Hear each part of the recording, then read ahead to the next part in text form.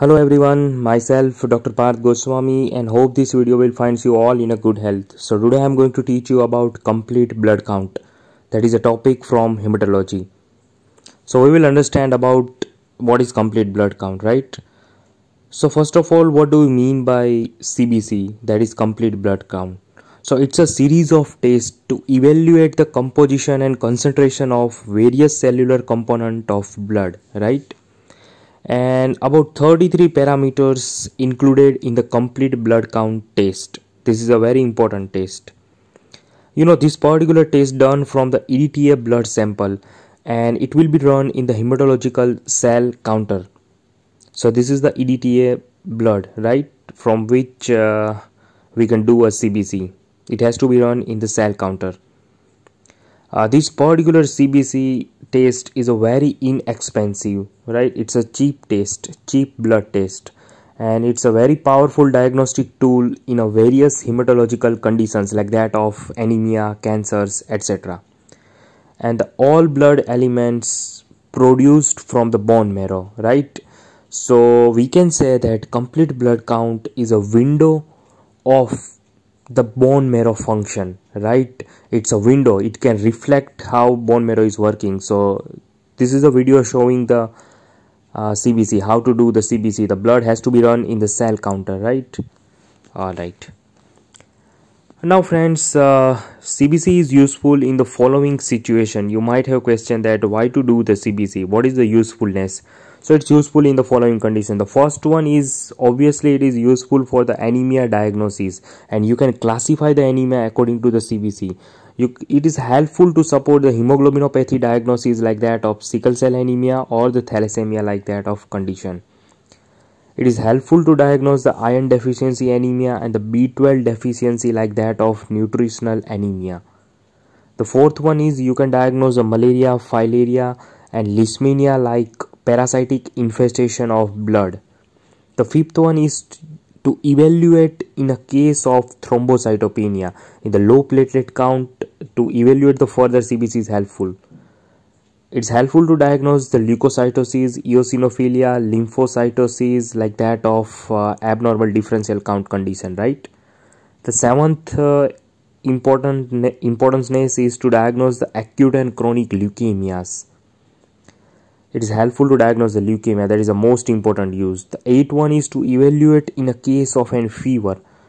The ninth one is, suppose if you have the lymphocytosis in the CBC, lymphocyte count high, then you can have probably viral infection, right? And suppose if the patient is having bacterial infection, then in the CBC there will be neutrophilia, high neutrophil count, right? And now we will see which are the parameters that can be done with the help of CBC test. So CBC test include following parameters. In the CBC, you can estimate your hemoglobin count, RBC count, hematocrit count, right? The second one is it's helpful in blood indices calculation, especially MCV, MCH and MCHC. Third one is RDW, nucleated red blood cell count percentage, and the reticulocyte count estimation. The fourth parameter that can be estimated in CBC is immature reticulocyte fraction.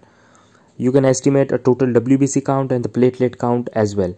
The fifth one is you can estimate MPV, PCT, PDW, immature platelet fraction estimation, etc. You can do the differential count percentage, neutrophil, lymphocyte, monocyte, eosinophil, basophil percentage calculation can be done, right? The seventh parameter is immature granulocyte count and the hematopoietic progenitor cell count. The eighth one is rare but it can be useful, RET HE in the some cell counter, right? In this particular image you can see various parameters that can be detected in CBC, WBC, RBC, hemoglobin like that of, right? It's an image showing the various parameter estimation in the CBC. It was CBC test. All right. Now, which are the normal values of various parameters of CBC? Which are the normal value? If you know the normal value, then you can have an idea about the abnormal value. So the hemoglobin value in normal range is 13 to 16 gram per deciliter for the man, and for the woman it is 12 to 15 gram per deciliter. Hematocrit normal range is 39 to 46% for the man, and for the woman it is 35 to 45%. RBC count normal range is 4.5 to 5.5 million per cubic millimeter. Total WBC count range is 4,000 to 11,000 per cubic millimeter, right? The fifth one is RDW-CV. The normal range is 11.5 to 14.5. The reticulocyte count normal range is 0.8 to 2.5%.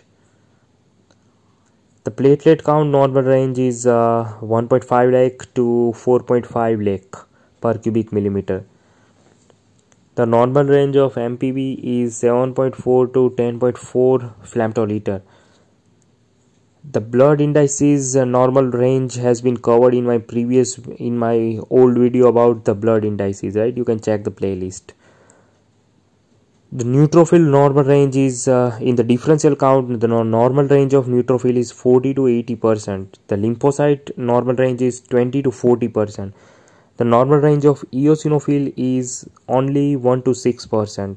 The normal range of monocyte is 2 to 10%, right? 2 to 8%. And usually in the blood, basophil is not seen. In the peripheral smear, it is not seen, right? In the CBC, it should be 0. Alright, not more than 1. And always remember that CBC has to be interpreted along with the peripheral blood smear and histogram always. So this was all about the complete blood count test. Hope you have enjoyed.